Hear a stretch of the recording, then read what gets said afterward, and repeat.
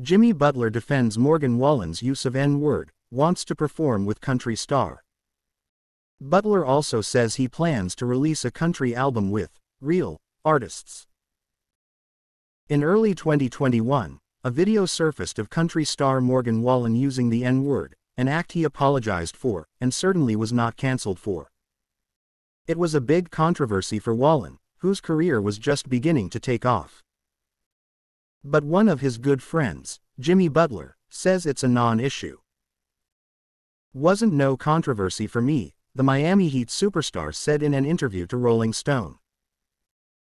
Butler said he didn't see the video, but "I didn't look much into it, and I'm not going to look much into it," adding that he knows the "last night" singer's true intentions. "I don't think he's a bad human being in any way, shape or form. He is a friend of mine, and I don't know what happened," Butler continued. "Obviously, it was a mistake. I think he learned from it. I think he knows better, and I don't know what was said and in what context, but I think he's an incredible human being who made a mistake." He even tried to perform alongside Wallen when he was in Toronto for a concert on his birthday last month. "I just want to sing one line of 98 Braves. Maybe I'll sing a whole verse," he said. Butler himself just helped the Heat get to another NBA Finals appearance, where he would blast Wallen's songs in the locker room. But whenever his playing days come to an end, he wants to join Wallen on the country music scene.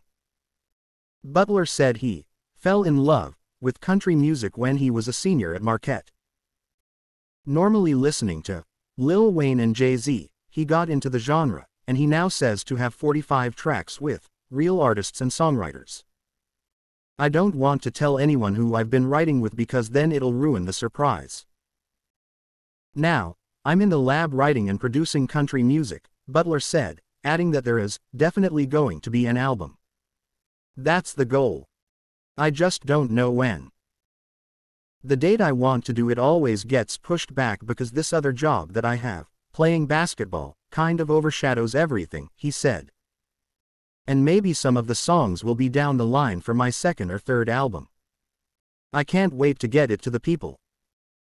For now, though, Butler's country music career will have to be put on hold. They kick off their season on October 25.